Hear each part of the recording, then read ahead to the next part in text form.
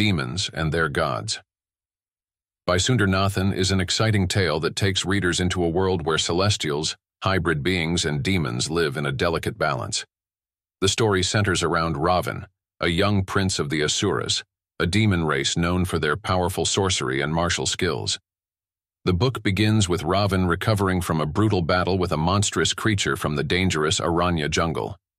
He is cared for by the teacher, a mysterious figure of immense power, and his Naga friend Vasuki, suggesting a deep connection between the three. Within the royal family, tensions are high. Ravan's mother, Queen Kaikesi, worries about her son's safety and urges him to be cautious.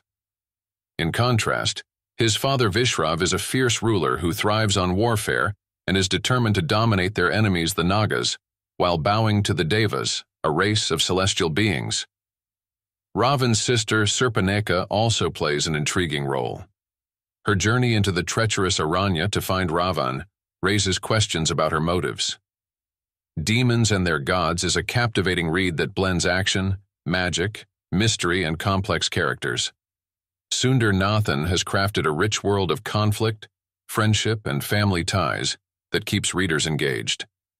This novel is not merely about battles and power struggles, but also about self-discovery and the nuances of one's deeper spirit.